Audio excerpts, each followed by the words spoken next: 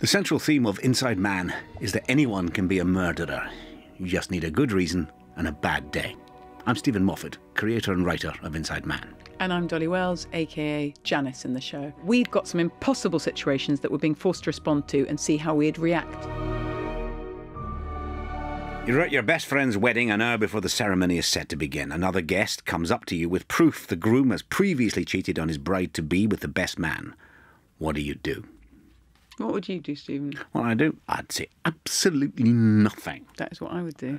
Completely nothing. An hour before someone's wedding. It ruined my entire day. I'm looking forward to a nice wedding, have a bit of a drink later, and I got to deal with this. I'd just tell him to sod off, the nosy git. How does he know what arrangement they have? Maybe they've got an open relationship. And also, just get modern, kid. That's what I'd say. And an hour as well. Yeah. Like, what can you do? If it was a week or a month or something, I wouldn't do that to anybody. People are never grateful to you for doing that. No. They just think you're an absolute arsehole. Yes, and you are. And you are. 1 hour before the wedding, I'd kill him and hide his body in an airing cupboard.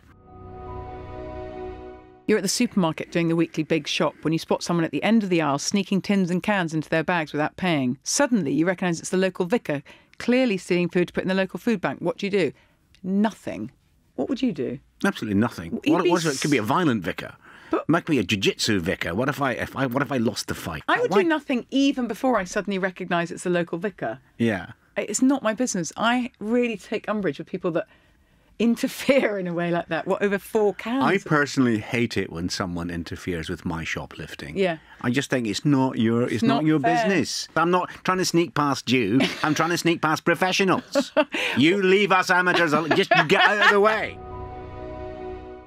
Okay, you're climbing Mount Everest. No, really, Dolly, you are. And bad weather I have. has meant the expedition is taking longer than expected, making the situation deadly serious. Obviously, they were expecting fine weather up the mountain. Yeah, of course. You're running out of food and water when a member of your group trips and sprains their ankle badly. What do you do? I just say, well, that's a shame.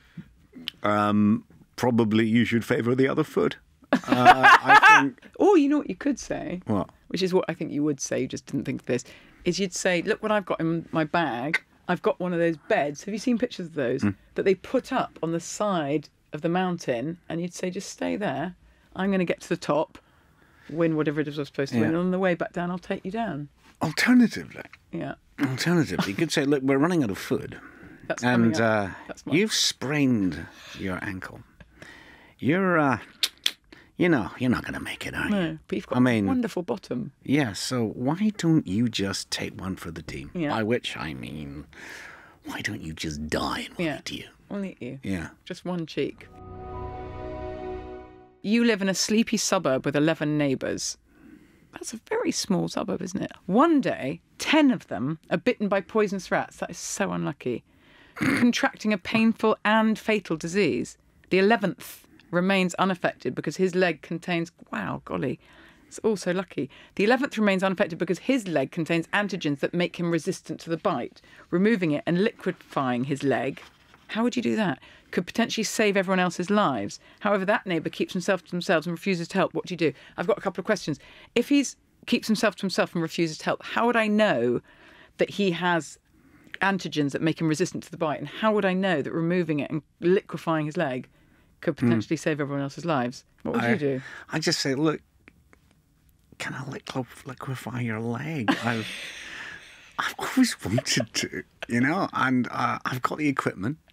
Obviously, according to this scenario, I've got the leg liquefier. Equipment. And I've never had a chance. I've had it just lying there. But I feel like he might say liquefy your own leg, and he would be... Yeah, but that would really sore. And it'd be better if I liquefied someone else's. I think you wouldn't get past this with Stephen's writing. Like, if he keeps himself to himself, how do we know that... I think if he keeps himself to himself, he probably doesn't even live in the suburb. He lives much further out. Yeah. If I had been bitten by a poisonous rat and somebody I'd never met or I knew nothing about could help me if they liquefied their leg, I wouldn't expect that of them, would you? I don't think so. I think that's... I would go to the doctor or try and get medicine or... Yeah. I think there are unrealistic elements to this.